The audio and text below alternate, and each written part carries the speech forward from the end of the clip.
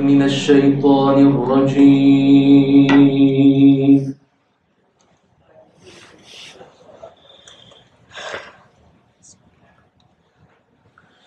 بسم الله الرحمن الرحيم.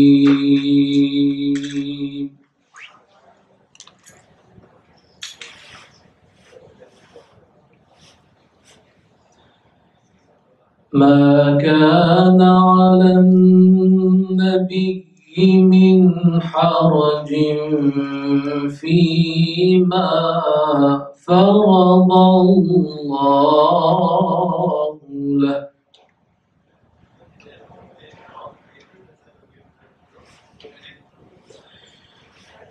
سنة الله في الذين خلوا من قبل، وكان أمر الله قدرا مقدورا.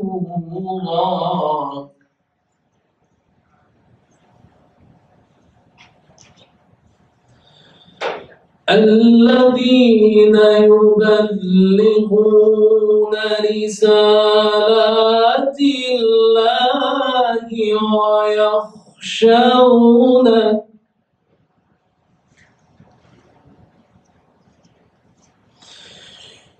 الذين يبلغون رسالات الله ويخشونه ولا يخشون أحدا إلا الله،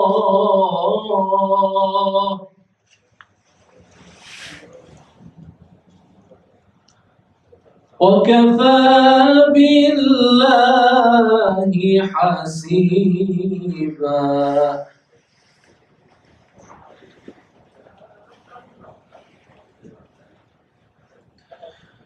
ما كان على النبي من حرج فيما فرض الله له،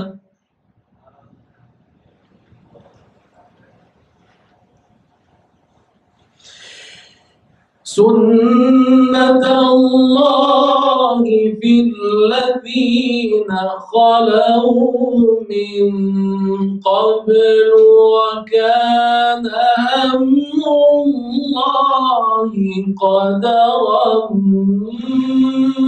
مقدورا.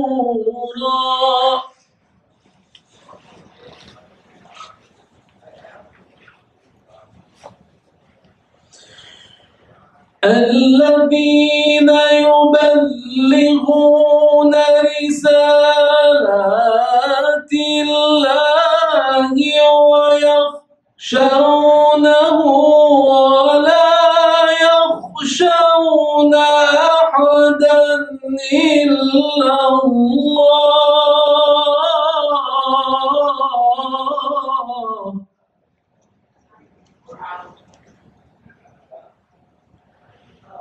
وكفى بالله حسيبا. وكفى بالله حسيبا.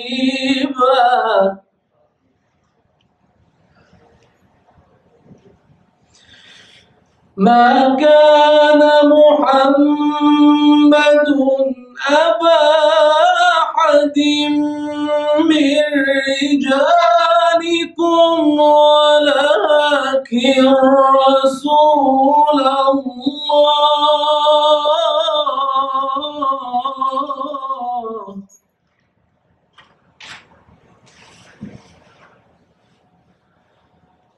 ولكن رسول الله وخاتم النبيين.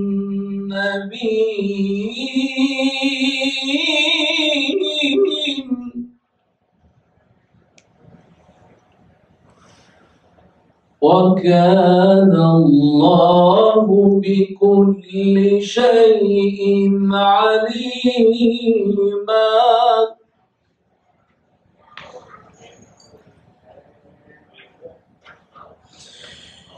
يا أيها الذين آمنوا اذكروا الله ذكرا كثيرا وسبحوه بكرة وأصيلا.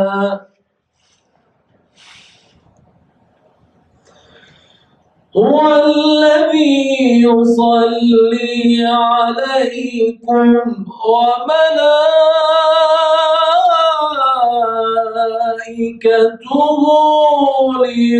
ليخرجكم من الظلمات إلى النور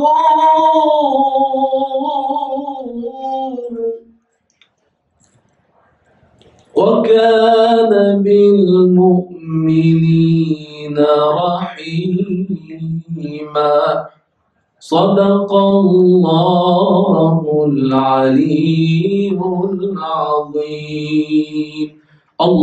اللهم صل وسلم وزد وبارك على رسول الله وآله الأطهار. على رسول الله وآله الأطهار. اللهم صل على محمد وآل محمد. Get started, and I invite Dr. Abbas to share his remarks with us. I just wanted to welcome you all once again to our now fourth installment of our Sacred Door project series. Of course, we have Dr. Zaini, who is here with us today, who participated in our second installment. And this is our last one of this academic term. Inshallah, we hope to sort of build off of that into next academic term, with obviously the month of Ramadan and the end of the school term coming to an end, inshallah. So please do continue to participate in these moving forward in the fall, inshallah. What exactly is the Sacred Door Project, and what is it that we're seeking to do? Again, for those of you who have been to some of our conversations in the past, you're familiar that as I've been mentioning, and as we recognize that there is a pretty significant gap in our communities in terms of access to access to really increase. What we're seeking to do is creating another access point toward increasing religious literacy in our community. Most of that which we engage on a day-to-day basis is particularly regarding a lot of ritual and a lot of community building. And the idea is to create sort of a more holistic approach such that individuals, folks, students from a very young age also see access toward that which is founded within the academy as well. And so we seek toward continuing conversations like these ones with that intention. And speaking of that, next Saturday, which is not this upcoming Saturday, the following Saturday, March 18th, inshallah, we are hosting a first, what we're hoping is an annual conference, also towards supporting this same initiative, which is to increase literacy within our community, where we are encouraging an age demographic of high school students through graduate students to come out to a full day's worth of conference, where we have the opportunity to focus on the theme of knowing and loving God, Allah subhanahu wa ta'ala. So much, again, of what it is that we do in our communities often void of the sense of God consciousness. And so the idea is to, again, cultivate sort of a deeper relationship with our faith that goes beyond ritual, but where we are able to emphasize a knowledge and an understanding and a ma'arifah of what it is that we are doing. So we are looking forward to seeing you all there as well. You'll be seeing a lot of email communication regarding this as well. In addition to, though our lecture series is coming to an end this evening for the course of this academic year, we have been creating a lot of multimedia engagement under the same brand with the same initiative toward increasing, again, religious literacy, you can go ahead and take a look and follow our YouTube page for an upcoming short clip to be released every Thursday, 5-6 minutes long, on YouTube at Sacred Door. If we have some time, maybe at the end of the program, we will take a quick glimpse at what it is that we have already created. But I don't want to take too much time from our guest this evening, Dr. Hassan Abbas. We'll be sharing his talk titled Reimagining Lessons for Contemporary Times. Dr. Hassan Abbas, of course, is well known in the community due to a great deal of his efforts and a lot of his academic work. Most famously, in 2020, had his work published with The Prophet's Heir. And actually, funny story, I don't know, Dr. Abbas, if you remember, the first time that I had met you, we were on a panel together at Ummah, and you had made a point, and I arrogantly started to argue with you on the point that and instead of like slamming me and destroying me, and he had absolutely the right to do so based on my sort of youthful exuberance and arrogance, he gave me his business card and he said, why don't you contact me after the program, and I'm happy to explain my position in case you misunderstood me. And I took him up on that offer and I sent him an email, and we ended up having an email exchange, and you have no idea how much that one moment meant to me and what was a really formative period for me. So with that, Dr. Abbas. Thank you. Delighted and honored to be among you. And honestly, I totally forgot about that conversation. But what I remember is listening to many of your talks, and you're being not only very articulate, but very always intelligent and wise. And I've just, while coming here, the conversation I was having with a couple of young students here, where they were telling me how you have inspired the younger generation, and I'm really proud to be calling myself your friend. The plan was to spend about 30 minutes or so with you, and ideally to have a kind of a conversation, to interact with each other, and to go to this journey, which I am not claiming I'm the one who will trigger this, but I'm sure it is a question that all of us think about. How to think of our religious traditions and the principles in terms of, or in reference to our contemporary day-to-day life, the big questions of the life, our careers, our future, our goals, our options for the job, our activism, also our positions on so many important international issues. Because many a times we keep religion boxed into either linked to some dates or to certain rituals or to certain debates. And we spend so much time discussing, debating, arguing in those historical elements of the faith that leaves very little time for us to ponder about what our religion really means for today. That's why when Sheikh Fayaz very kindly asked what should be the focus, what are my ideas on how should we frame it, I said maybe reimagining Ali for contemporary times. And I know it is ambitious, but that's the plan, and all I want to do is to raise some issues and then get into a conversation. Hopefully within 25 to 30 minutes, when I conclude my initial remarks, we'll eat something, because I thought that's the best way to have the best Q&A afterwards, rather than keeping you away from food, and myself also. So first, thanks, sincere thank you to the community. I see many faces, many learned scholars, Dr. Hussain, Dr. Shaila, Dr. Noor, and many of you are here. Some of my students are also here who I recognize immediately, Sadaf and some others. So this means a lot to me, and to those of you who follow and these religious teachings and follow the scholarship may not find anything new, but the purpose is to engage and for me also to learn.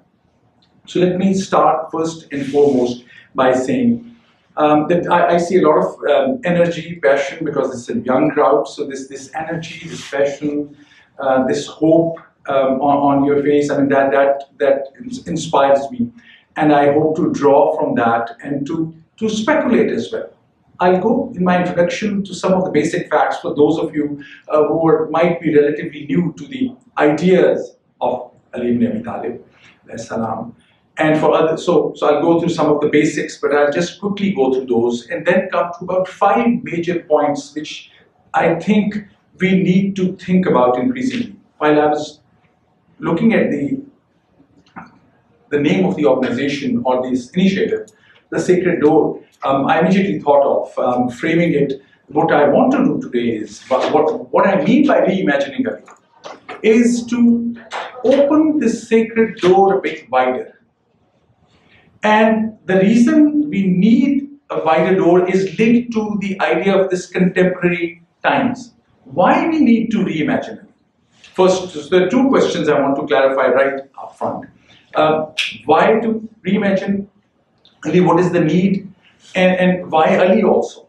Why can't we reimagine a religious discourse through some other lens? So that's very important. Why Ali is one of those sources, or the source, or one of the most important sources, that has to be clarified. And then the contemporary times. What are the challenges of the contemporary times? And then I'll go into those 5 points that I really want to share with you.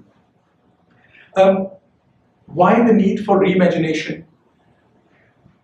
The tragedy of religious discourse today is that sectarianism, divisiveness, and putting religion into certain boxes, that I am religious because of the way that I pray, or the days that I pray, or some of the rituals that I'm aligned with or associated with, and the debates that are so central in the religious discourse, that requires the need for reimagining Ali. Because we are, in my humble view, have not been able to either fully comprehend the legacy of Ali or really benefit from the central features of Islamic discourse. Islamic discourse, which is at one level radical, which is always supposed to be inspirational, which is always there to guide in terms of principles. Rather than that, the debates, and it's entirely possible that I have been watching too many of YouTube channels lately, but there are so many very interesting ones. Those of you from South Asia, if you follow this young scholar by the name of Muhammad Ali Mirza, please raise your hand if you have heard of this name before. Very few, 2 or 3, 4, okay? So I need to explain why I took this name. This is a young Muslim scholar who has challenged all the major religious groups, including Shia, Sunni, Wahhabi, Salafi. And he has become so popular that as soon as he delivers a lecture, by the evening it is, the views are into, at times, tens of thousands always, but into hundreds of thousands as well.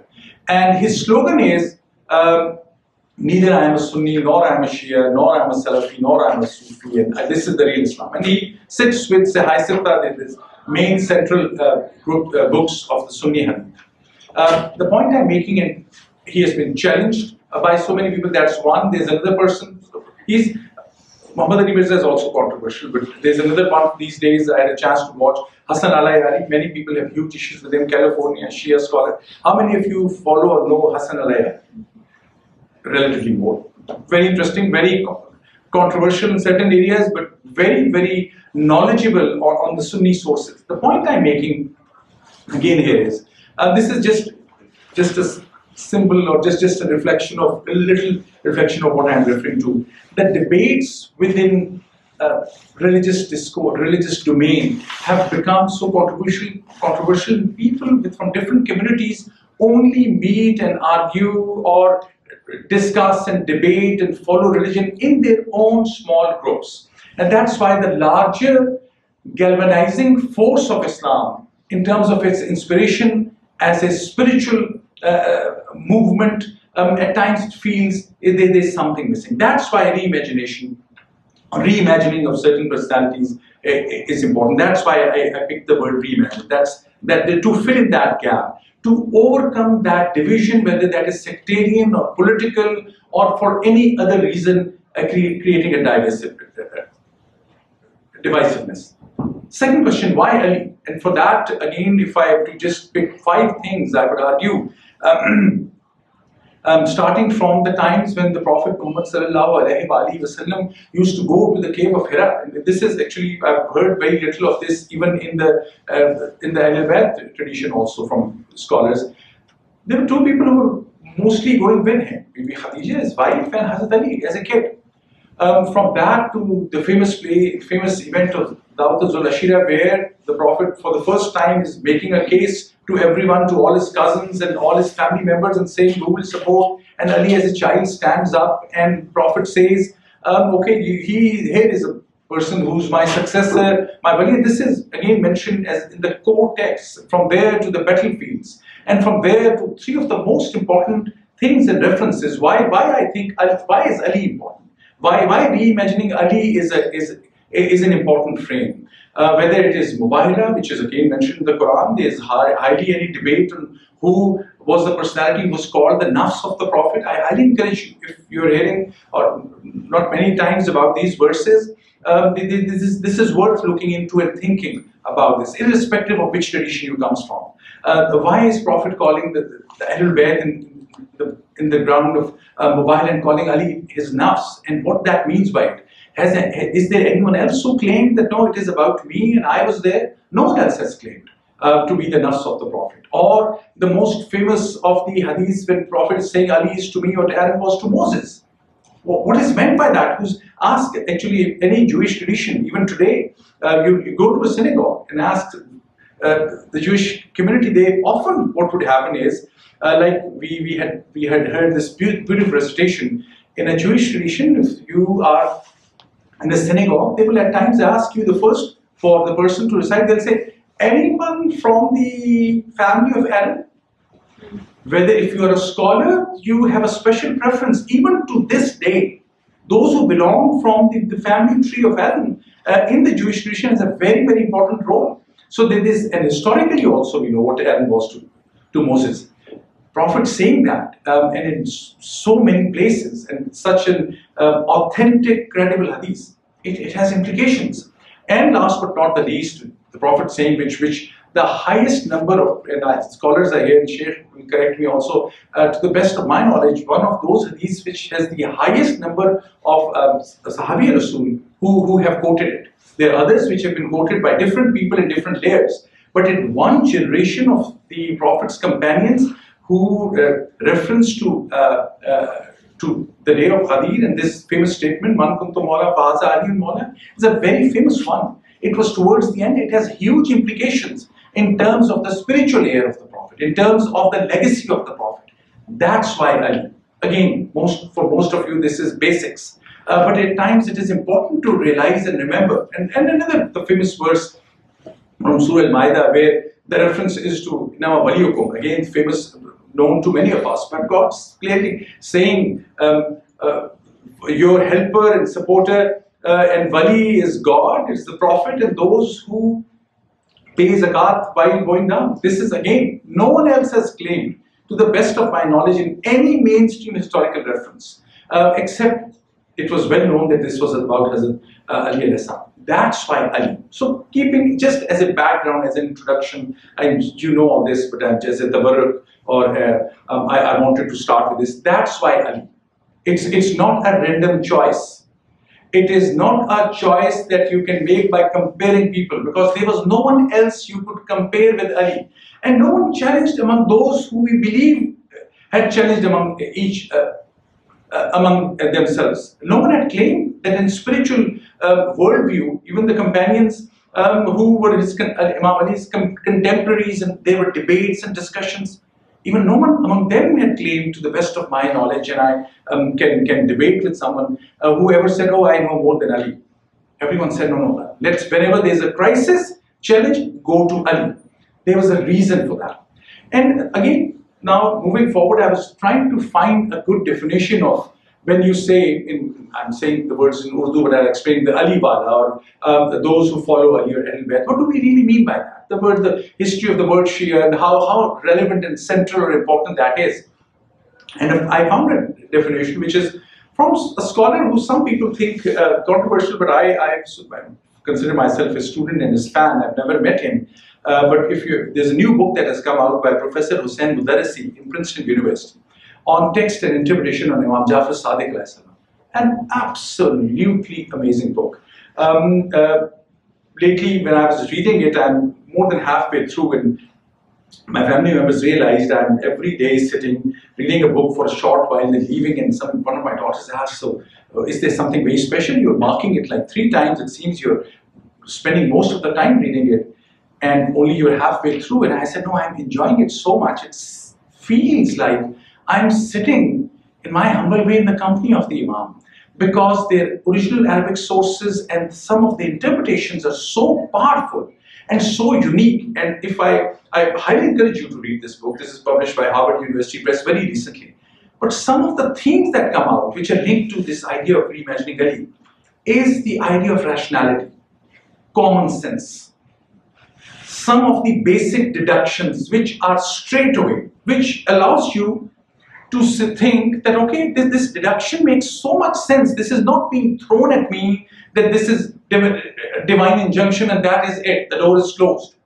Whenever people would approach Hazrat Imam Jafar Sadiq, one, he would always quote from his father and grandfather, and going always to, for everything he said, to reference to the Prophet. And that's why it's relevant to Ali as well. Ali is important as a reflection of the Prophet. Whatever Ali ibn Abi Talib was telling was our most authentic, credible, real source to what the Prophet meant and Prophet wanted. Because Islam is nothing but the way that the Prophet had explained it to us. So Ali is nothing separate than the Prophet. Ali is anything but the reflection of the Prophet. That's why we consider that as an important source.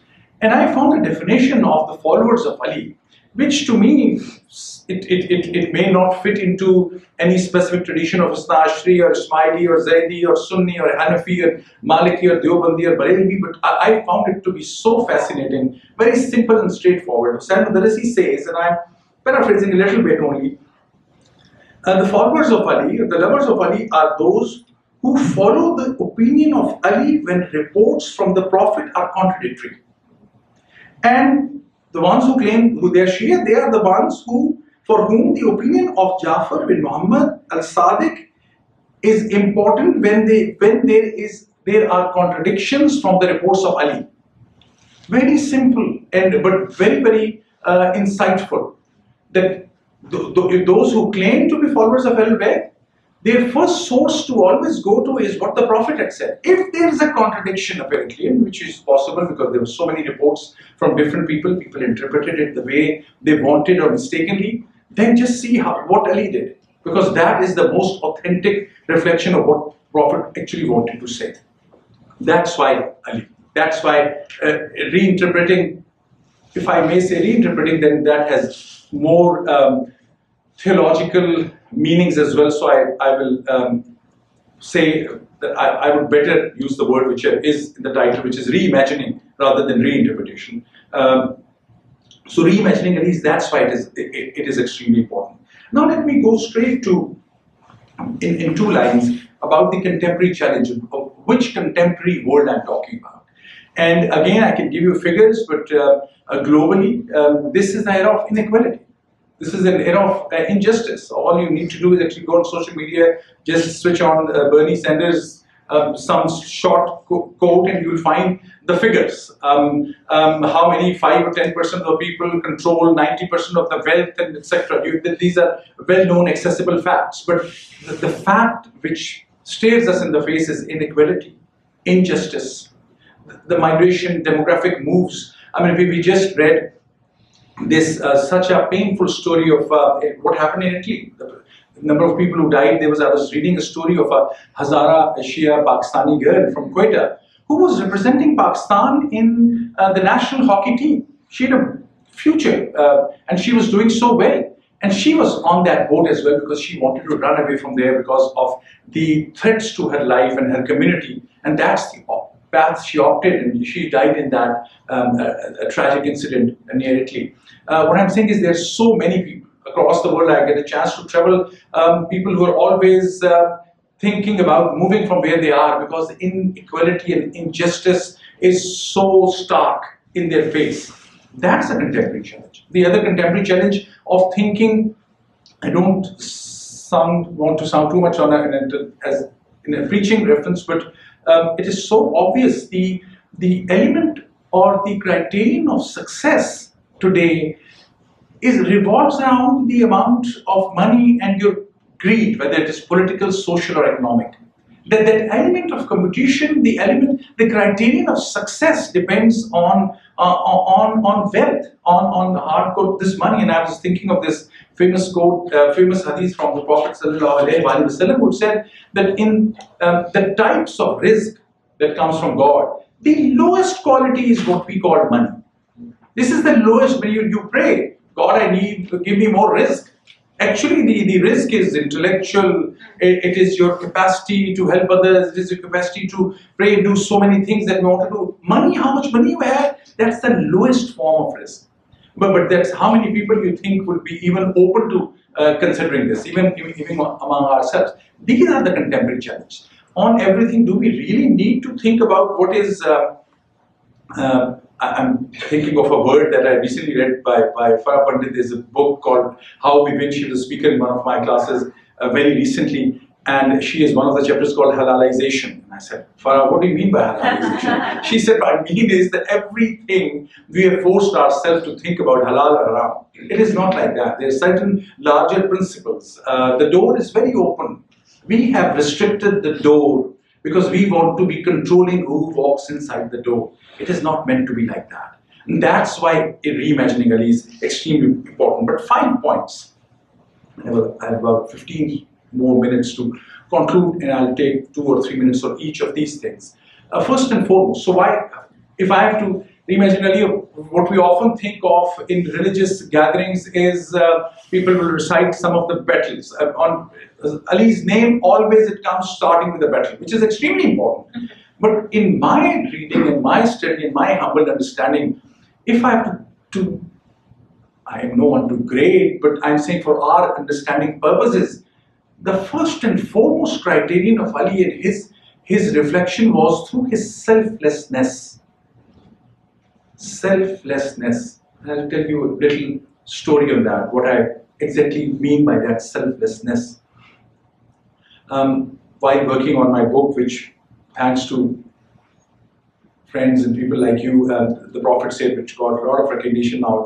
Its Persian edition has come out, Arabic is coming soon, and Urdu also coming soon. I was looking for different resources from different traditions because I wanted to write it presenting Ali as a bridge builder, as a unifier, which I'm really convinced he was, irrespective of anyone's religious inclination. And I was looking for different sources from what poets had said, what philosophers had said, what scholars had said, what people from Sufism or Irfan had said. And I found one story which stunned me, and I realized I had never heard this before, and I can claim I've listened to scholars from both the Shia and Sunni tradition, South Asia, and UK, where I studied, in US also for the last 23 years. And then I researched why that story is not as popular as it should be and how central it is. It's a short, this is from actually a scholar who's the chief of police in Pakistan. His name was Fazle Haq, a writer also. First, I'll very briefly tell you a story about him. He, as I mentioned, he was a soldier, a police chief. He was a poet also. And he writes this in his book. There's a short book called Masnavi-e-Maula Ali, which has, I think, hardly a handful of copies left in market for the reasons of bigotry and sectarianism, and luckily I have, thanks to his son, a copy. He says in his book, he starts by saying that he went to for Umrah and then went to Medina, and he promised the Prophet ﷺ in front of his shrine, said, I'm a poet, I will write your biography, O my beloved Prophet, through poetry, so in the shape of verse. He said, I came back to Pakistan, this is about 1960s, and he said, so I said, okay, this is the big project now, I'll write the biography of Prophet in poetry. He said, all of a sudden I realized my capacity to write poetry was taken away from me. He said, I struggled and struggled and struggled for 2-3 years. And he said, I didn't realize what happened. I said, he said, in his book, he said, I was so ashamed to myself. I made a commitment to the Prophet. And now I can't start even writing. He then saw a dream through some channel, which is a different subject, but he, let's say for the purpose of clarity, he saw a dream in which he was conveyed the message. He writes and told that you want to write the biography of the Prophet, but remember, the Prophet had said, Ana Madinatul Ilmi wa Aliyan Babuha. First you have to write the biography of Ali through poetry, then you come to. That's why he wrote, and he was from a Sunni Hanafi tradition.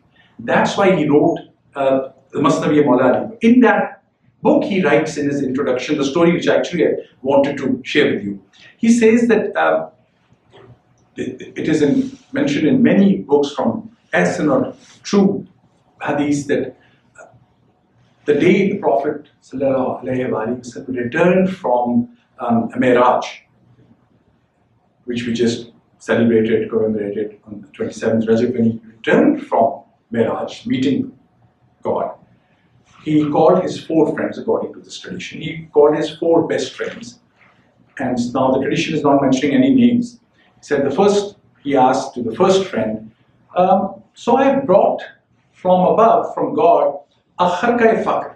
And the translation of that is, which I found the best one, is a cloak of transcendence. A kharkai fakr. Fakr from Fakiri, those of you who understand the Urdu or Persian language. He said, the Prophet said to his 4 friends, I've got kharkai fakr. God has given me this reward. And I want to actually share with one of you, but there's this test that all 4 of you have to go through. So then I'll give, whosoever gives me the best answer. And the question was simple. The Prophet said, tell me, if I give you this cloak of transcendence, kharkai fakr, then how will you make best use of it, because it will give you special spiritual powers. The first companion said, oh Prophet, I will use it to have more money and I'll give a lot of charity. The second friend, okay, what will you do? He said, I will actually go around the world, I'll proselytize and I'll take the message of Islam. Okay. The third one said, I will establish the systems, the foundations of the justice system. I will ensure justice prevails. Then the tradition is not naming the first 3 people. The 4th one is named. Then came the choice of the option for Hazrat Ali. Ali, what will you do with this kharkai fakr? And Ali gave a very strange, by worldly standards, a very different answer. Ali said, I will use the power of this kharkai fakr for concealing other people's faults. And that comes so surprising. Who are the people who conceal others' faults? Normally everyone wants to make best use of the opportunity for whatever reasons. It is an element of selflessness. That's how I will portray it. That's why I was making the case, reimagining Ali first by becoming selfless. Second is by, and I know the time, so I'll quickly go through the second and third, and then go to my 2 real points I want to emphasize. So selflessness is first, in a political sense also, that Ali showed through his life as well. The second one is of standing firm against oppression. And that Ali made very clear during especially his battles against Muawiyah ibn Abi Sufyan. Those battles were very clear, and the letters of Ali and the communication with Muawiyah ibn Sufyan is very clearly mentioned in Najib al-Agha. I highly encourage to read those, because it was a pushback against authoritarianism. It was a pushback against oppression. It was a pushback against the violation of the fundamental principles of Islam. That was the second reason why I think, in a contemporary sense, that pushback on authoritarianism in any of its shapes and forms, whether you call it elements of modern colonialism or imperialism or oppression of any sort, so howsoever you frame it, that's your heart tells you often. Political correctness is one thing, but your heart tells you when you see a wrong being done.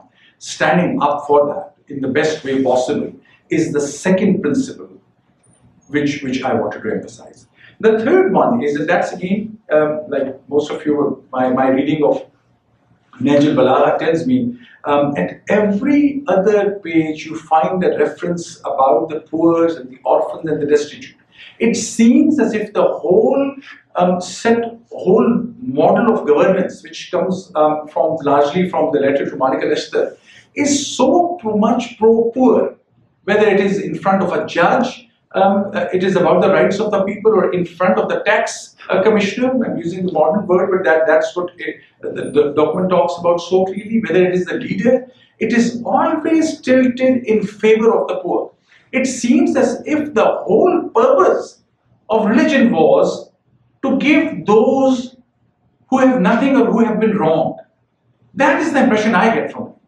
I encourage you to read it, and this of course was everything, as I had said, is the reflection of the Prophet. That's what why reimagining religion in that sense is extremely important. But now let me come to 2 points which I want to emphasize. This far, I think things that I've mentioned maybe in a certain sequence, but these are well known to you. But I'll close with 2 aspects. One is, if from my own academic worldview's point of view, I'm often thinking, what is the role of a scholar and a writer? If I have to learn for contemporary times, what if today I was sitting with Ali ibn Abi Talib and asking him questions about, I'm a humble writer, I'm an aspiring scholar, what is the guideline for me? And I found 5 or 6 very powerful quotes, and which are reflective of his overall teachings, which I want to share with you. And then, if there's time, also what Ali would have said to people which are all of us. We go through distress, through at times depression, through at times because of the challenges of life, and at that moment it seems that, okay, religion is often, it should be of solace and it should be of value, but we often think in terms of hopelessness. What is the answer for contemporary times? What is the Ali's response to that? But first on education. And most likely I will be able to do, I can't do justice in any case, but I can use the remaining time only on one issue, the role of a scholar. It is very clear, and this is, I'm quoting, I'll be looking at my notes because I want to be specific, because this to me, even as someone who had read Imam Ali's works, often were, every time I read it, it not only inspires me, it surprises me as well, because it's very, very modern in its take. Imam Ali had said, knowledge is a criterion of personal distinction. A person is worth what he excels at. That it's knowledge which is the most important criterion or qualification. Deep thinking, Imam Ali said, presents clear picture for every problem. And the number of times I found emphasis on the study of history I was doing. How many of you are studying history majors or interested in history? Many. Not as many as I wanted to see, but many of you. And now some specific quotes. The one which really, this is from Tahira Qutbuddin's book, and she's actually, recently I made a comment in one of my talks, I think somewhere in Baghdad, where I was actually trying to shame some of the most wealthy Shias that, do you know that Nahj al-Balagha is not translated in English in a way that it deserves to be by a native English speaker? We have 2 or 3 translations which are very good, but it's a tragedy that Nahj al-Balagha is not in.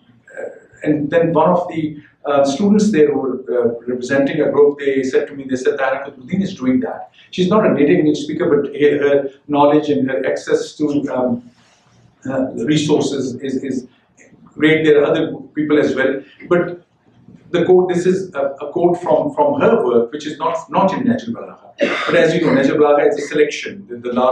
The references, the scholarship, the teachings, the sermons of Imam Ali are more than anyone else. Actually, all that you can collect in terms of speeches and sermons from, I would even claim, pick any 50 companions of the Prophet and get all their scholarship or speeches, what history tells us on one side, and you'll find Ali's work not only higher in quality but in quantity as well. So there must be a reason why Ali's work were kept. So she quotes, Imam Ali had said, the learned man is like a date palm. You can expect a date to drop on you at any moment. A learned man is worthier than one who fasts, prays, and fights in the path of God. Another one, Imam Ali said in Nahj al-Balagha, knowledge and practice must go hand in hand. This is very insightful. Knowledge and practice must go hand in hand. Whoever is knowledgeable must act. Knowledge calls upon action. If answered, it will remain, but otherwise it will disappear. So anyone who's not acting on the knowledge is going to go away. The Imam said, scholars live forever. They disappear only in physical image, but in hearts and minds of people, their memories and messages are entrenched. I have not seen any other field in which Imam Ali had said so much and such profound thoughts. Then he says, he who acts without knowledge is like the one who is directionless. Another point, and this is again linked to the idea of knowledge. Imam said, there is no benefit in recitation without contemplation. There is no benefit in just recitation, my emphasis, without contemplation. And there is no benefit in worship without comprehension. How many of the people who just rote learn some of the prayers keep on repeating? These are very important days and months. And I'm sure all of you here, you read the translation as well. Because that's what leads to comprehension and contemplation. I think I've taken enough time and I'll close now with one element of a small section of Imam Ali's speech, which helped me in a great way to reimagine, although it feels as if, and that's the sign of a great scholarship in some statements, when you hear it, it feels so natural.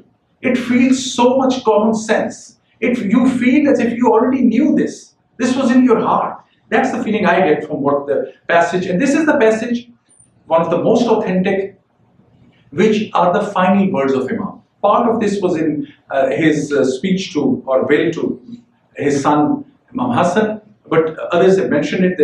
I was able to collect this for my previous work, and I'll take the honor to recite it, to read it, and then just I'll throw it. And that's how I think reimagination of Ali is important. He said, this answers partly the issue of what happens to us in this world when we go through challenges, depression, directionlessness. He says, do not weep for anything that is taken away from you.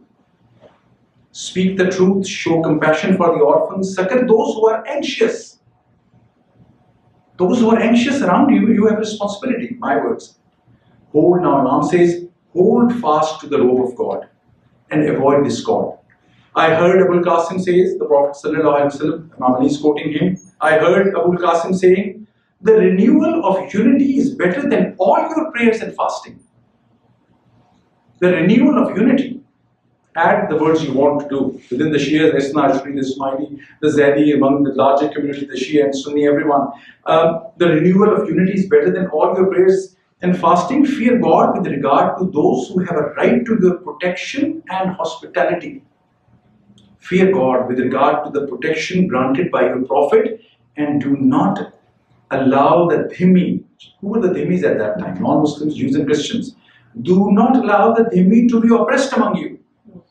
While he is dying, his final words, how few were the Jews and Christians at that time? You must, in his last words were, you must pursue harmony and generosity and avoid infighting, friction and fragmentation. I entrust you to God and bid you farewell. These were Imam's last words. I think absolutely clear. And when you see the contemporary times, most of the things we do are exactly opposite for this. That's why reimagining Ali through selflessness, through help for the others, support those who are anxious, stand for justice, be clear and become knowledgeable. It's a responsibility for everyone, not for only scholars. That's how I will conclude. Emphasis on justice, standing against oppression, that's how we need to reimagine. Thank you so much.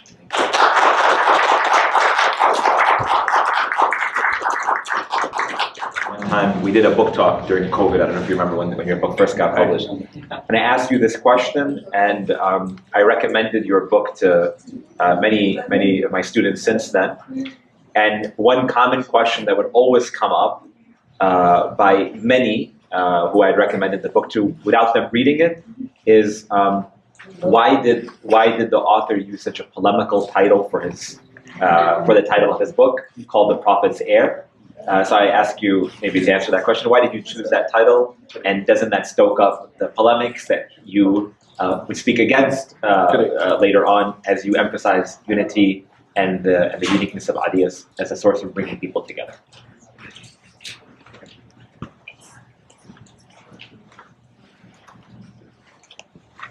Thank you so much also for listening to my submissions.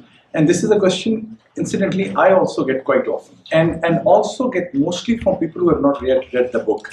Because if they read the book, the answer is there. But the question is extremely important. And there's a little anecdote, and then there's a kind of a more thoughtful question, a thoughtful response, in a sense that that is an afterthought. The real reason was, when I wrote the work, the purpose was to bring people together, but I had picked a title, simple and straight, The Life and Times of Ali ibn Abi Talib. That's what I said to the publisher.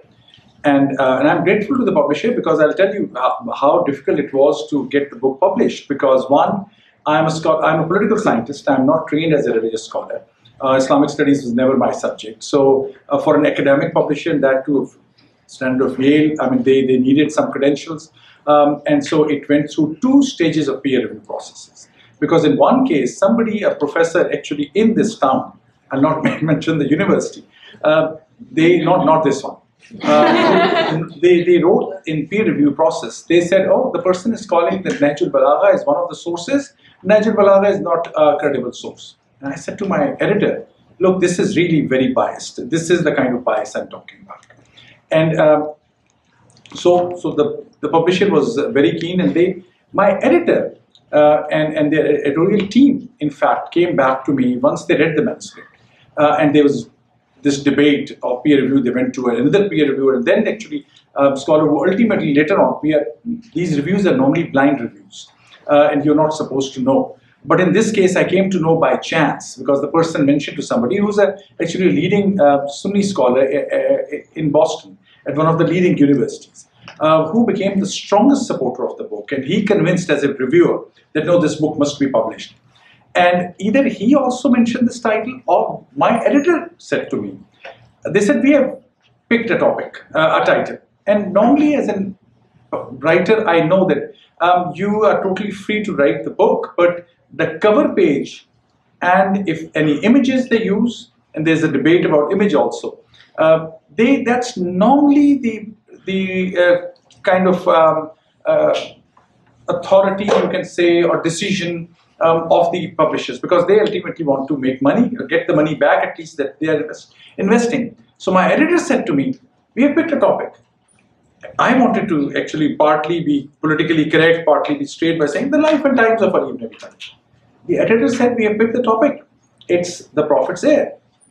I thought for a second, and I said, honestly, probably I wanted to pick a topic, something like that. Partly I was scared, partly I wanted to be politically correct. I'm telling you the very honest, candid answer. And I said to the editor, so is this some Muslim picked this? Who picked this title? She said, no, I read the book. And I'm convinced that Ali is the heir of the Prophet. That's why I'm suggesting it. And she was being very honest. And I said, wow, okay, if you're okay with it, I'm okay with it. Secondly, I knew that this can be slightly controversial.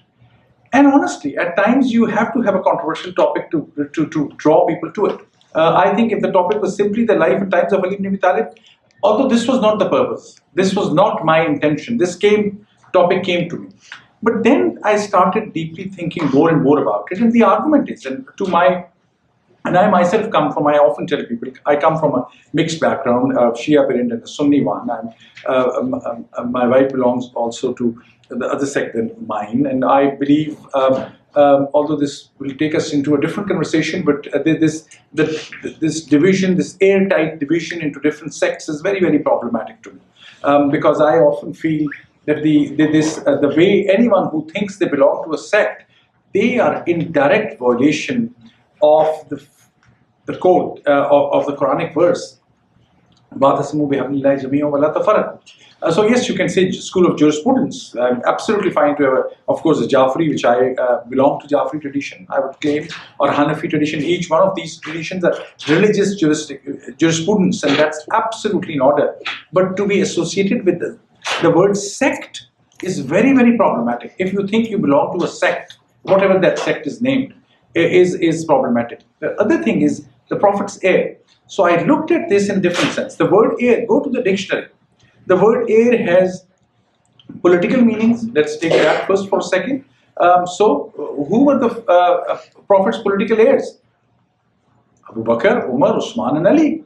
Is there any doubt? They were the four political heirs. That's true. No one can deny that. So Ali was one of the four.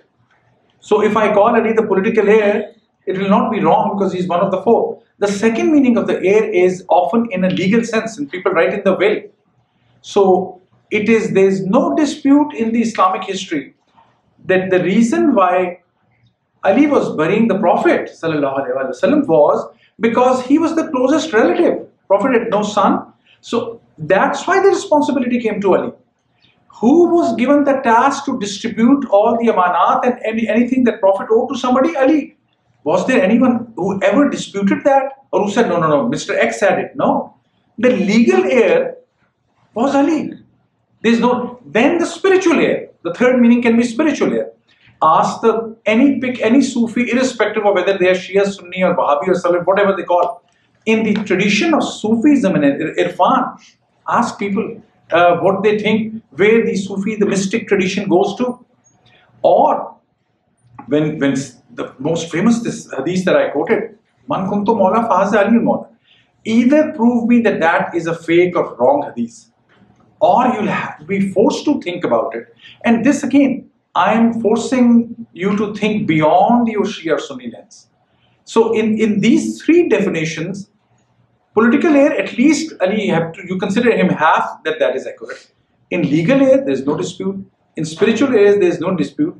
So out of three criterions in English language, Ali fulfills 2.5. So how the Prophet's heir is divisive, I don't know. I think it's very, very accurate. If it sounds divisive, it's your own thinking. That's what, and it's not, I'm debating it for divisiveness. That is, I think, proved that was the point. But yes, that's, most people say this because on social media, the challenge comes, oh, this is, Abu Bakr was the political heir. Yes, that is true. I'm absolutely fine, and anyone should be fine.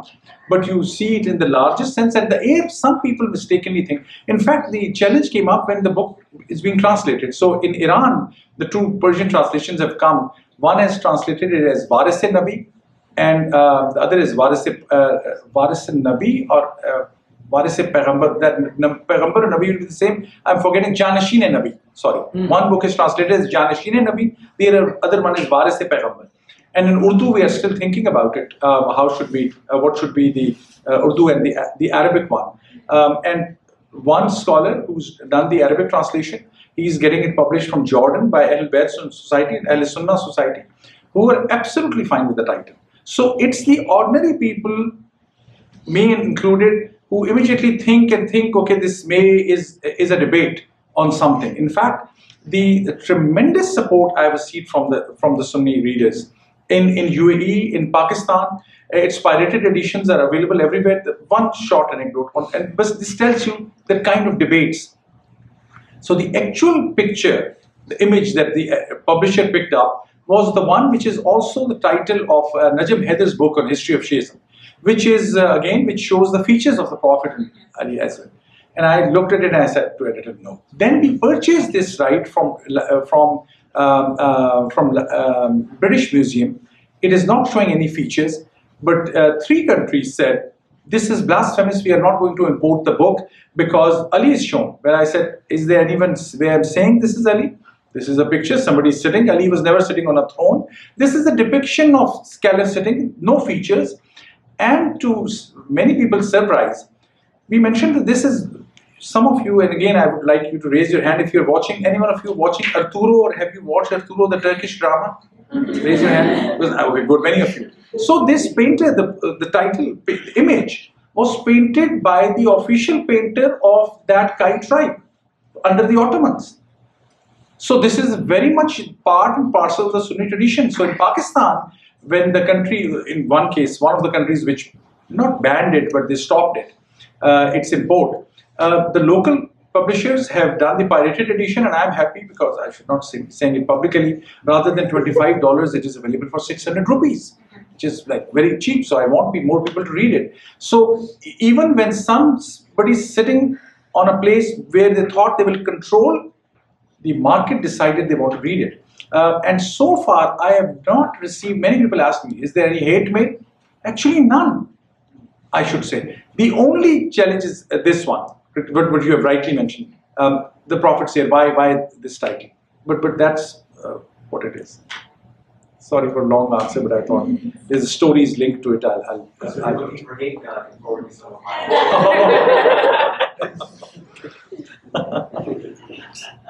Anything else? And share your ideas as well. I mean, honestly, the purpose was that this reimagining Ali, when you think of Ali, or you think of a role model, because I often feel we are really missing the role models.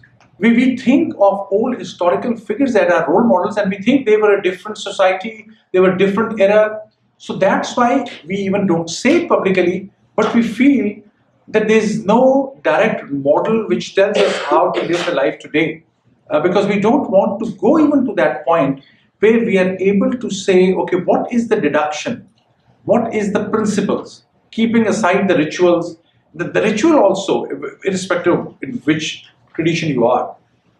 Because most of your passion, emotion is taken away by the ritual. Very less time left for contemplation, for introspection, for thinking. Because you feel, even let's say prayer, I mean, you're praying and you're praying hard and you're doing pilgrimage and you feel, okay, I have done my bit. That's the religious box, I've ticked it. So it is not forcing us to think in our lives, because often we think, okay, maybe this will be so complicated and so intricate that I'll get boxed in, I'll get stuck, why I'm performing such and such role which religion wants me to do or not. We have not made religion into this something which constantly inspires us, which constantly gives us answers, because we never reach the point where we can read something, a religious text, in detail. I mean, I remember myself, and this is accepting my own mistake, many a prayers on some very important occasions. Those in Arabic, my Arabic is very poor, and I thought there's no time for translation, it will be a big deal, the 15th of Shaban, Ramadan, if I even just read it, and I can't make any sense of it. And I realized, I went to some scholars saying, okay, is it okay, I just read the translation? And I learned there's such a heated debate among the scholars. Those who say you can read the Arabic and translation, or just the translation. Why not just the translation? So I might be violating some main Ayatollah's or religious scholars' edict. But what I'm saying is that at times common sense is so uncommon, which then keeps us so much away from the principles of religion. But any thoughts are welcome. What you think about this, or what any other thoughts or questions, I'm more than happy to share my humble ideas. You were going to give us 5 points. Is that too left? That's a good point. Those are kind of longer. One was on, like I picked the one on the idea of scholar. The other one, I mean, the only 2 roles where Zali has spent a lot of time in his speeches. The other one is the role of a judge, actually, which surprises me. How central is that? And how detailed and extensive that is. In a letter to Malik al-Ashtar, for example, this whole notion of what Montesquieu had taught us, and we take credit and claim, rightly say that the American system, in fact, is built on this idea of separation of powers between executive and legislature and judiciary. Ali ibn Abi Talib said so categorically and so clearly in letter to Malik al-Ashtar that it is the judge is not supposed to be under the executive authority. It is so clear 1400 years ago. And the role, for example, of within that role of judiciary, of the kind of tax commissioner, the word commissioner I am using, but the word in Arabic is also exactly for tax. Things like don't go and knock on the door of the person you are taking the text from, invite them to a third place. If you ask a person, it is such details, you will feel as if you are reading a modern manual of the text in a democratic country. That go and ask, when you ask for a text and the person says, I don't owe text, accept that version. Or that if there's a judge who has called people listening, keep the, I'm using the police word, but that's what actually meant, those guards and animals out of the room so that there's no pressure on the poor. It is so insightful. You can exactly translate into modern constitutions. But in Muslim countries, and it is important to think, it is not by accident that this letter to Malik al-Ashtar or these ideals are not transmitted or transported into our modern discourse. Because in most Muslim countries, the kind of authoritarianism is so entrenched, the message doesn't suit anyone. It's not that people are not religious and they don't know. One is a sectarian bias, in fact. Malik al-Ashtar, why? And I asked this to many scholars. My dear friends in the Sunni community, there's one scholar who's a very good friend and a leading scholar who wrote a book on good governance. And I asked him, I said, so Mr. So-and-so, how come you missed even a one-line reference to Malik al-Ashtar? You have wrote a whole book on good governance in Islamic tradition. You made an extra effort to leave out this reference to Malik al-Ashtar. And then in the conversation, it turned out later on that, of course, in the Sunni tradition, many people wrongly, it's not in the mainstream Sunni thinking, but many of those who are biased, they say that Malik al-Ashtar, one of the closest friends of Ali, was involved in the murder of the third Caliph Hazrat Usman, which is not true at all, according to the Sunni mainstream history. But some Salafi, Wahhabi, whatever you call them, they believe that. That's why people said, oh, Malik al-Ashtar, that's toxic name. We will not get... Forgetting that it's not something directly related to Malik al-Ashtar. He was the governor who was designated as governor to Egypt. He could never even reach because he was killed through poison on the way. It was Hazrat Ali's letter telling the governors, in this case named to Malik al-Ashtar, that this is how you should govern. But people in certain references just sidelined the whole letter to Malik al-Ashtar because they said, oh, we don't like Malik al-Ashtar. So we are not even ready to read what Ali said. It's not Malik al-Ashtar who's writing that. But think of the barriers. And these barriers, and the same in many cases. I forgot to mention the quote that I had shared with you of this Mi'raj, and where the Prophet saying, okay, when Ali said, I will conceal other people's fates, and the Prophet said, okay, probably I never finished the story, I should have, or maybe I assumed that you understood. When Ali said, I will conceal other people's faults, the Prophet said, Khalqai Fakr is for you. So when I asked many Shia scholars, why this beautiful story, which actually suits Ali, if you are a Shia, why it is not in the Shia books? And people normally look the other way, and then somebody said, because the Sunnis have added this fourth thing, meaning that the first three are the three caliphs. Because if you start quoting it, you're accepting that these are the four closest friends of Ali. I said, so you're ready to give up such a beautiful story in favor of Ali because you just cannot accept that the other three close companions in this case were seen as the first three caliphs? So the biases are everywhere. I'm not throwing one sect under the bus.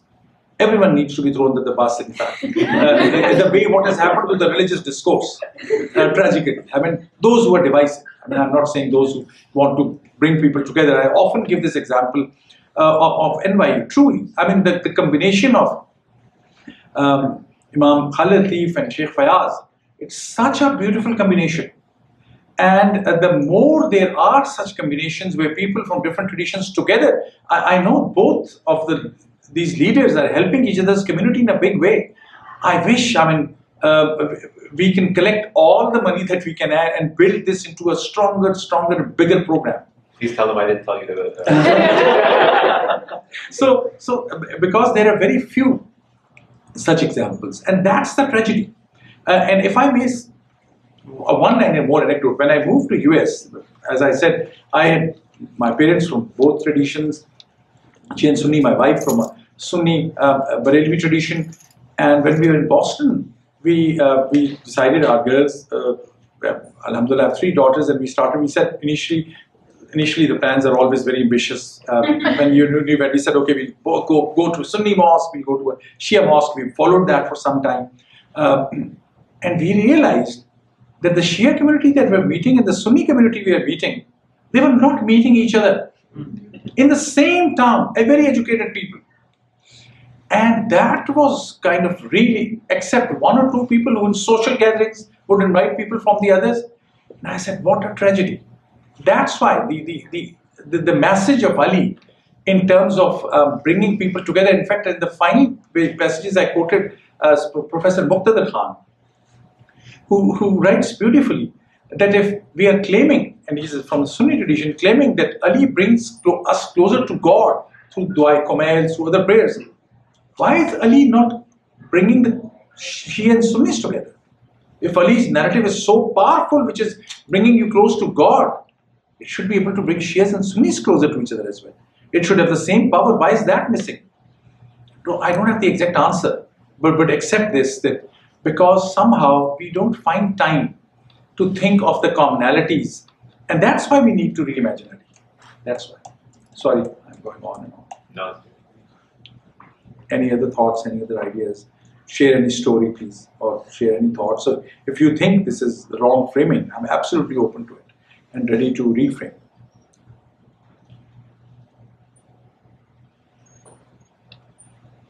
Also, I was thinking of some poetry.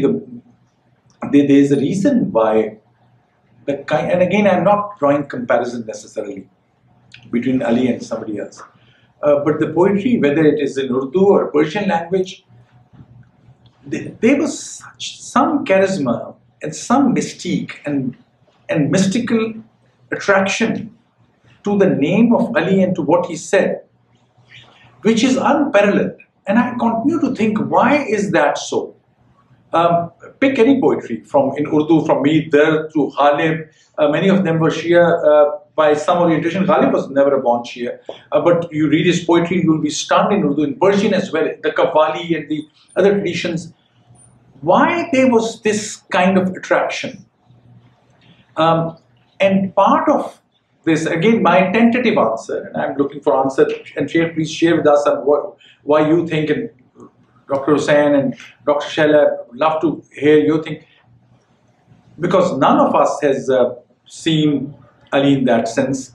For so many, the Barelvis and Sufi tradition as well, I often, when I hear the Sufis and the mystics and people in the world of Irfan, irrespective of their sectarian identity, their love for Ali, there is no comparison for any other personality without getting into the sectarian tint.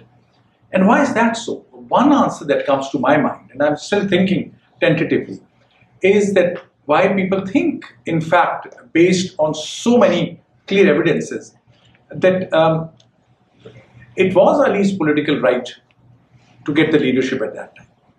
But because he so gracefully, and that's important to emphasize, never let tension allow to convert into a civil war. It could have been the case that those people who claim that he would have opted for a civil war if he had more people, I'm not ready to buy that at this time. I've not seen enough evidence, and I know this might violate some disbelief in some of the very important traditions in the Isna Ashri, but I think it was intentional because of the idea of selflessness. The political power goal, I'm not saying there was not a challenge or dispute. Ali was very clear that it was his right. And Ali very clearly explained it also in various conversations with the first Caliph, Hazrat Abu Bakr as well. He had invited him to his home at one point, and he had a very clear debate and discussion, but in a apparently very respectful fashion. And he challenged Caliph Abu Bakr at that time, and Abu Bakr said, well, because I was, the Caliph should be the one who's closest to the Prophet. And he said to him, you know that's not, you know who was the closest. And the Sunni Hadith tells us that tears started flowing from the eyes of Abu Bakr. This is main Sahih Sitta, main, most authentic Sunni Hadith. Sunni scholars all mention it. And that was it, the discussion. Ali was not into taunting or debate or discussion. If it was so central to the continuation of religious belief, now I'm going in a dangerous zone, but if it was so central, he would have fought. But he never fought. Not that he was giving up his claim. Maybe because people realize about his selflessness, that's why there's this love for Ali. Or what else? Why? There's this special for the poets and songs and the mystical dimensions. Why is Ali so central? That my tentative answer is because he was seen as somebody whose right was taken away. So there's always sympathy for those. That is one reason.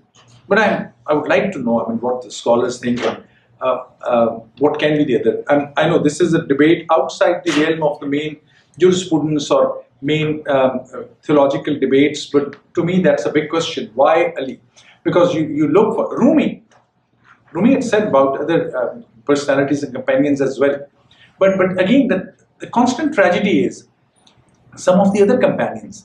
The whole message, for example, of Abu Zar Ghaffari is so profound. Many people think he was the actual father of communism and Marxism. I mean, we were talking about the Communist Manifesto with Dr. Shala briefly for something else.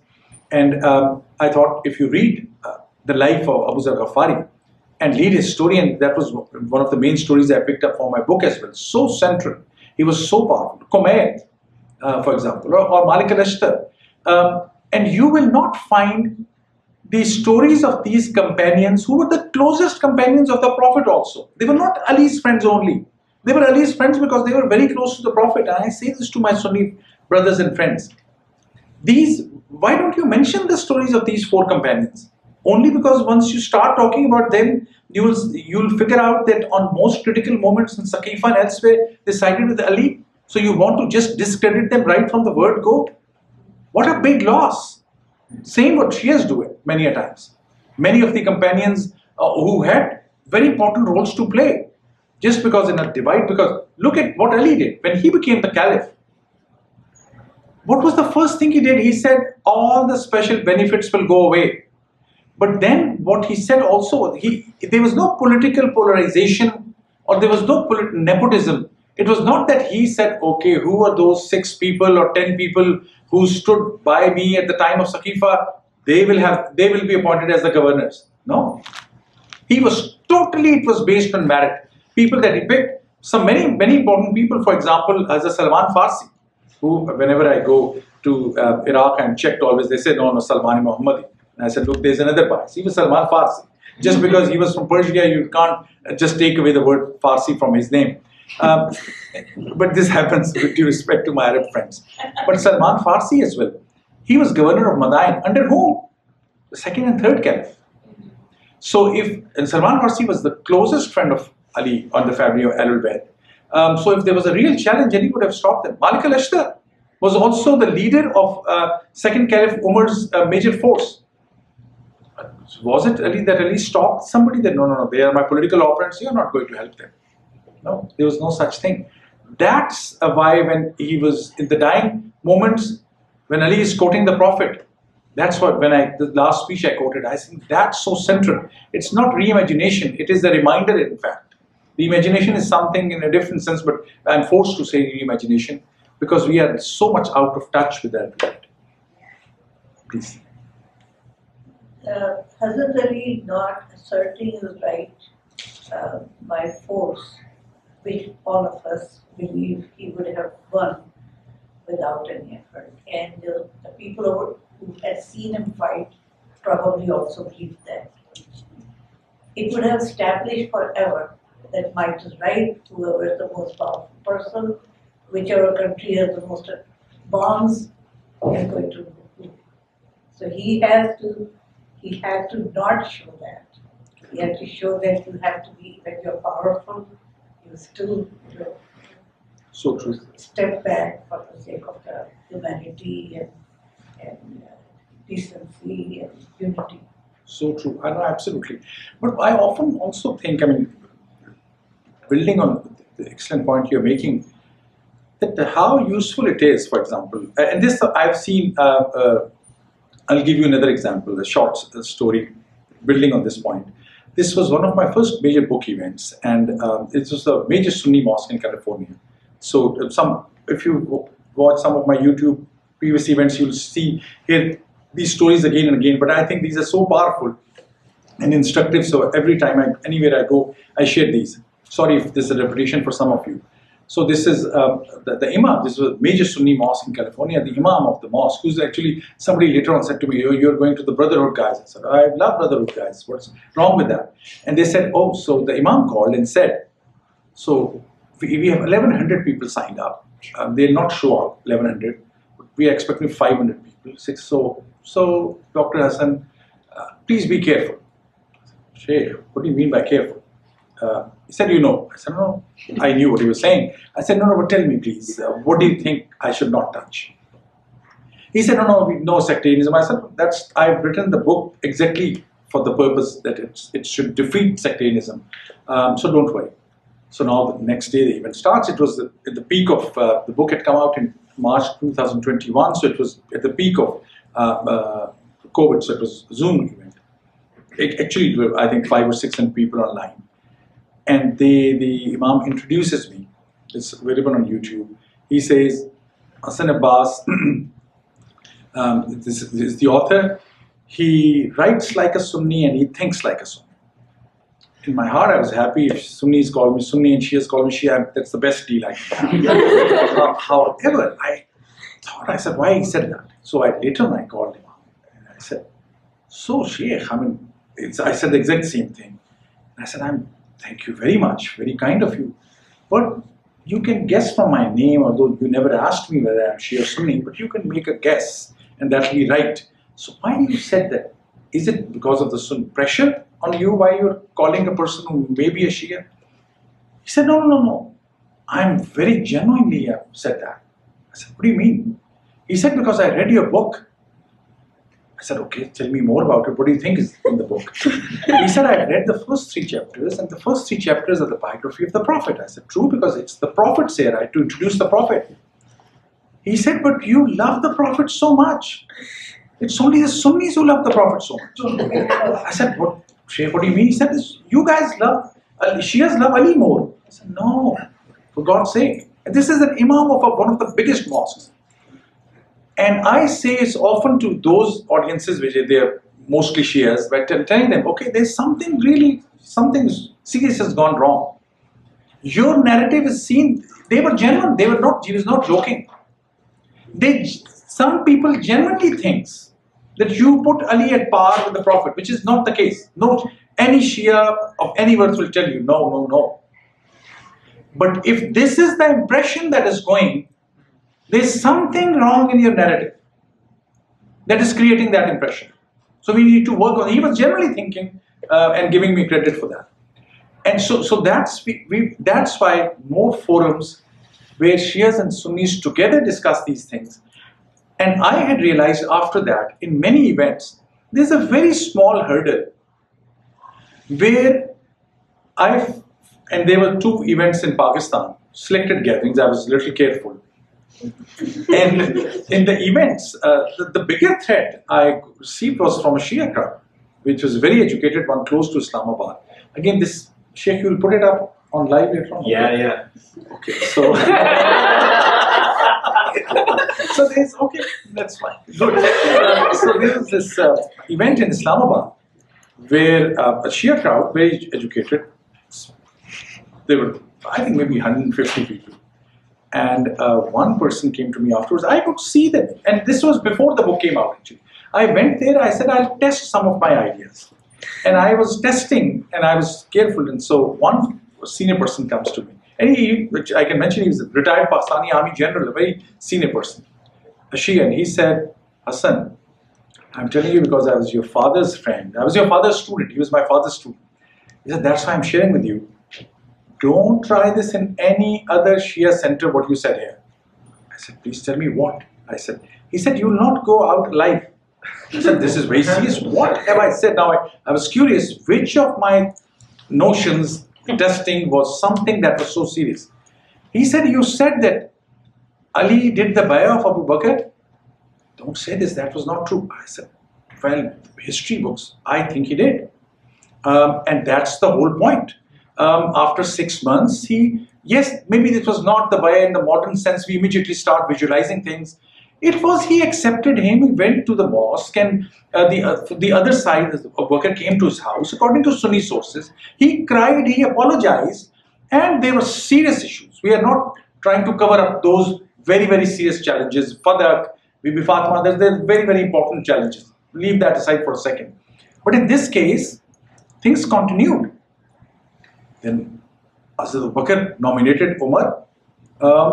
We have not, there's no sign in any book that Ali stood up and challenged, or when, yes, the third time, when the time of Usman was picked, it was a clear debate, and that for anyone with any knowledge, if you go through these debates, if there are any Sunnis as well as Shias, please read those debates, what happened when Hazrat Umar, the second caliph, nominated 6 people, 4, they would debate, and they were debates which are recorded by history, which are considered authentic, very, very insightful debate.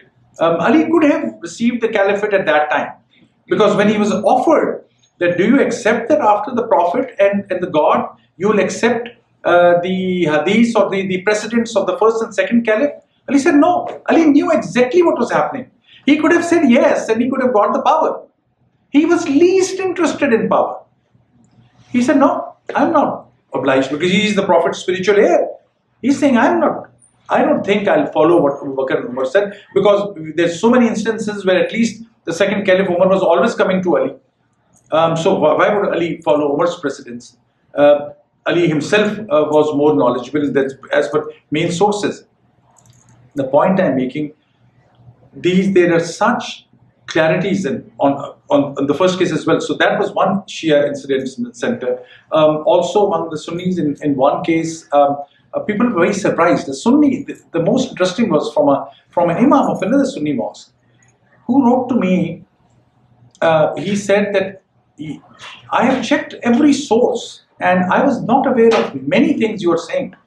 And I said, so that's the divisiveness, because we restrict ourselves to our domains. So again, I know I'm repeating myself, but the points I'm making is we need to read each other's histories and other history that we believe in with a very open mind. I think, did anybody else have a question? I didn't want to jump in, but I think this question about, or this topic that you keep bringing up about history, obviously I'm a historian, so I want to emphasize this, but I guess the question is, I think sometimes we view Islam and our religion as a faith and a set of rituals, rather than a history that we need to study as well. And I think a lot of times, we have a younger generation who's very interested in the community building aspect, right, and the social justice, but often we fall short in educating on the actual history of early Islam, right? These historical figures, what role they played in each other's. I mean, I have a friend, a colleague who's a Shia professor at another university who received a complaint from a student for saying in a class that Hazrat Ali sent Imam Hassan and Imam Hussein to protect Uthman's house, right, when there was an angry mob outside. And those kind of moments are not sort of taught, right, or not talked about, because we don't often study Islam or Shi'ism as history, right? Not just faith, not just belief, not just rituals. And so how do we go about, I think, educating our communities more, not just on sort of these divisions that you talk about, right, or theological divisions, but on getting people interested in actually the history of Islam? Because I think knowing that, knowing these debates, knowing these instances that you've talked about in your book goes a long way in helping bridge the divides, right? Very kind of you. I think you're absolutely right. Using or writing history from people from all sides of the divide, using each other's sources and reading the history, and thank you for reminding. Absolutely, I've seen your work as well, and it's. I often feel, one area where I'll be a little more critical of the Shia tradition in this regard is the Sunni historian, or the mainstream writings were from the Sunni scholars, and purely Sunni version is often called the Islamic history. And Shias at times emphasize writing, publishing things by emphasizing the Shia version.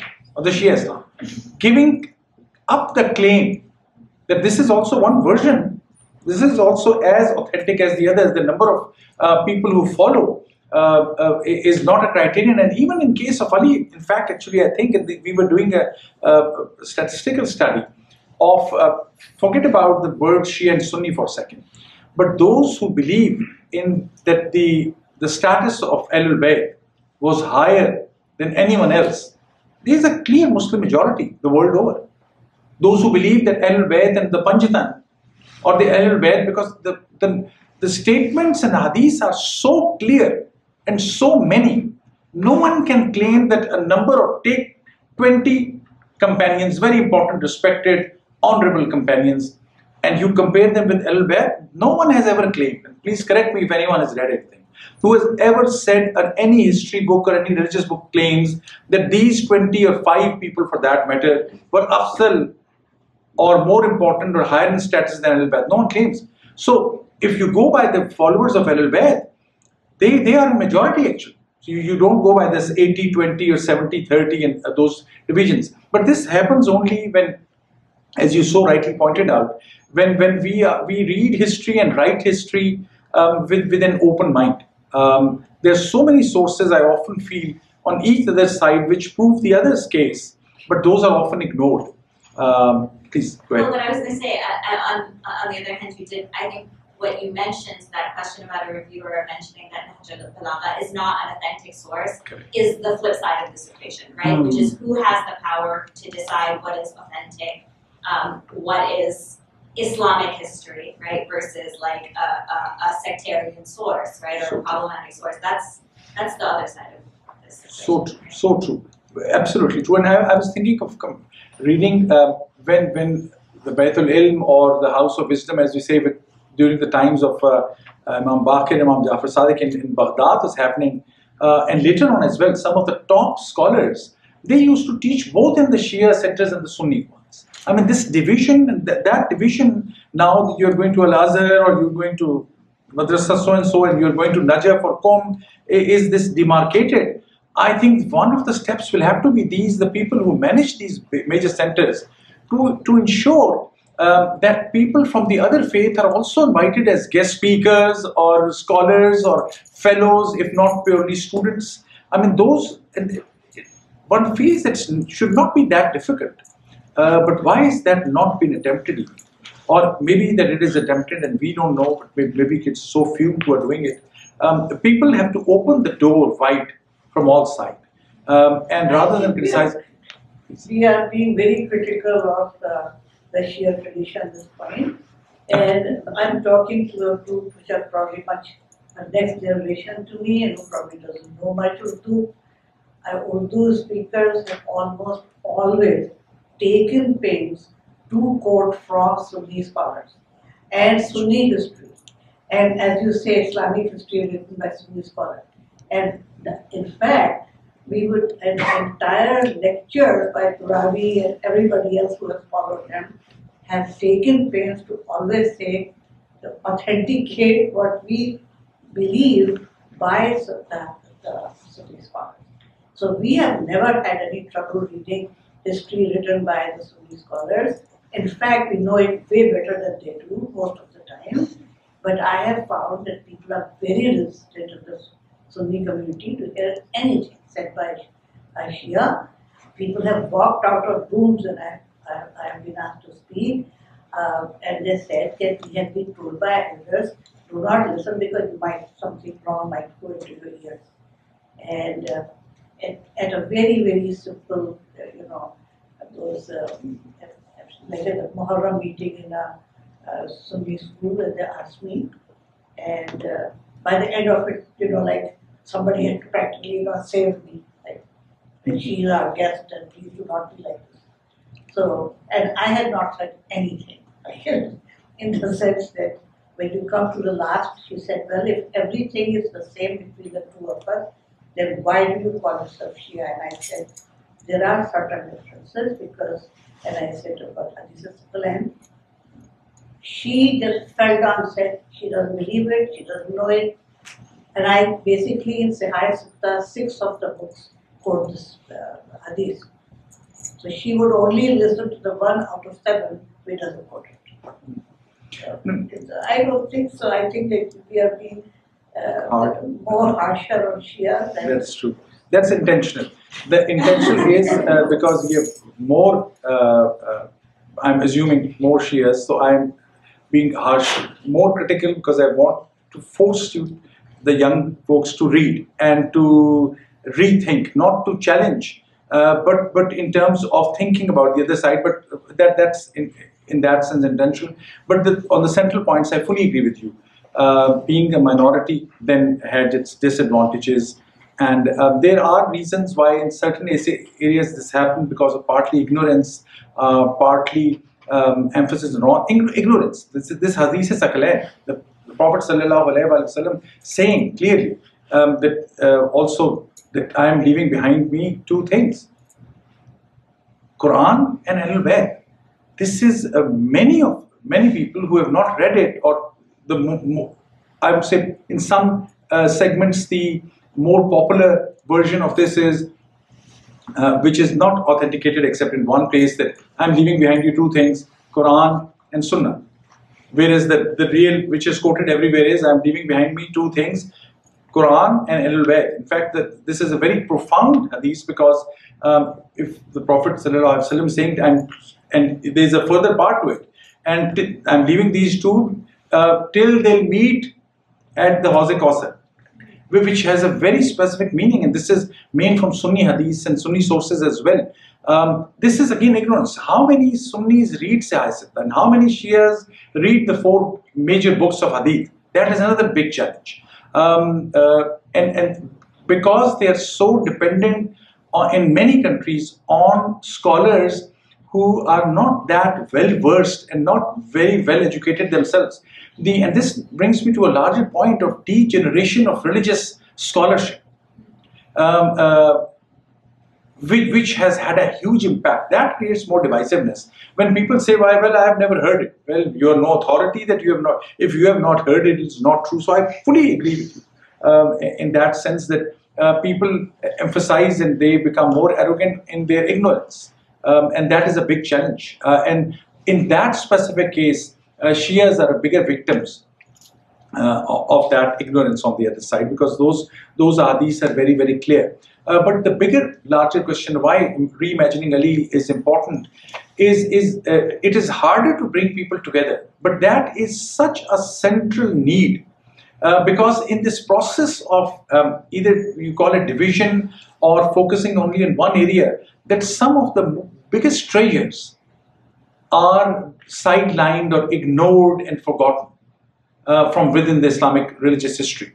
And that the loss is so huge that people on all sides have to make some compromises by avoiding things that would offend the others.